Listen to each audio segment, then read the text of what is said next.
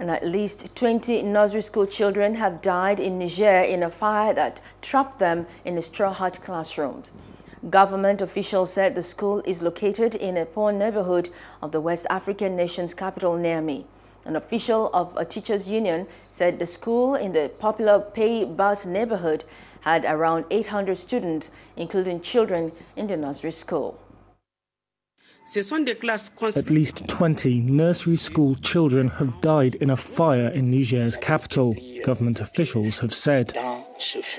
The blaze trapped the children in straw hut classrooms in a poor neighborhood of Niamey on Tuesday.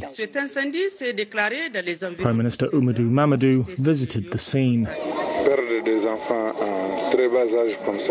To lose such young children on the eve of Ramadan is really sad. And all my condolences go to the families. We share their pain. They are everyone's children. All of us are affected.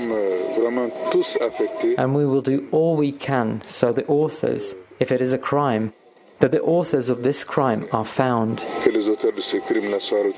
Niger's fire service said 21 straw hut classrooms had caught alight and that the origin of the fire was unknown.